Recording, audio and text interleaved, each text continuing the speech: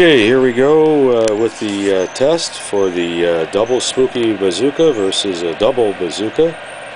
Currently we're in a triple bazooka configuration, and we're going to go with a couple field strength tests here. We're currently on this channel, and here is our meter, our field strength meter with an antenna. And we're also going to walk over to the secondary device and see what we have there.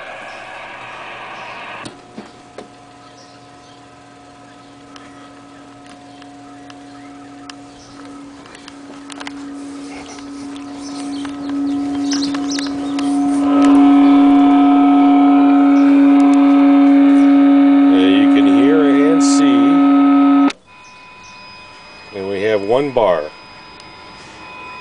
here with no antenna connected. Okay, turn that off. I don't want to overload it, just to be safe, because we are pretty close to the antenna in question up here. And I'm going to mark the height on my rope, so we put it back at the same height also.